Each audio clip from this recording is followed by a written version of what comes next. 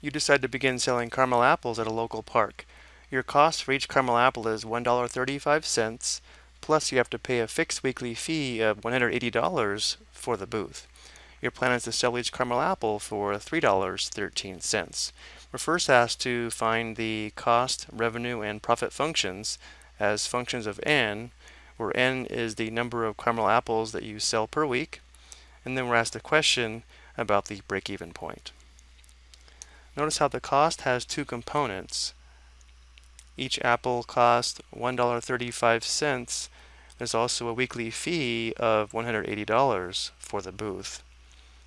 So there are two components to the cost: the variable cost, the cost of the apples, and the fixed cost, the cost of the booth.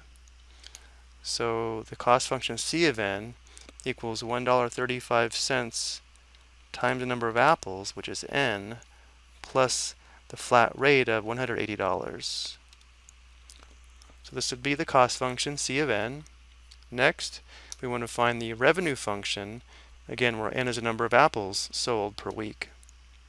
We'll notice how the plan is to sell the apples for $3.13 each.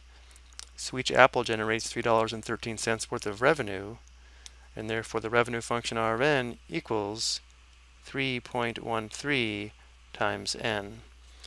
And now to find the profit function P of n, profit P of n is equal to the revenue function R of n minus the cost function C of n. So the money coming in minus the money going out equals the profit. So in this case we would have the revenue function 3.13 minus the cost function, which is 1.35n plus 180. We do need the parentheses here to make sure we subtract the entire cost function.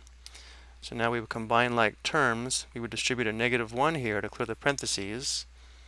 So we'd have 3.13n minus 1.35n minus 180. So combining like terms, our profit function is 1.78n minus 180. So again, 1.78n minus 180 is our profit function, P of n. Now the next question asks, how many caramel apples must you sell in order to make a positive profit? Write your answer as a whole number.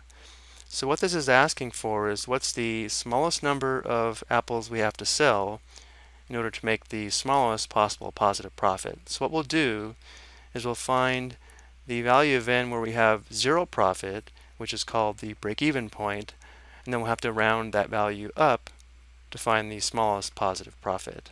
Let's go ahead and do this on the next slide. So here are the three functions that we just found. Because we have the cost, revenue, and profit functions, we have a choice on which way to find the break-even point. The break-even point is when the profit equals 0, which is also when the revenue equals the cost. Because we just found the profit function, let's set the profit equal to 0 and solve for n. So if we set the profit equal to 0, we want to solve the equation 0 equals 1.78n minus 180. Let's go ahead and add 180 to both sides, which would give us 180 equals 1.78n. And now to solve for n, we would divide both sides by 1.78. So we have n equals this quotient, which we'll find on the calculator, 180 divided by 1.78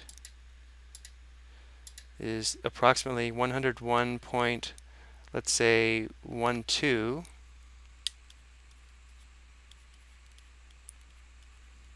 But of course we can't sell a fraction of an apple, and because we're looking for the smallest positive profit, we'll round this up to the next integer, so we'll actually use n equals 102 to answer our question.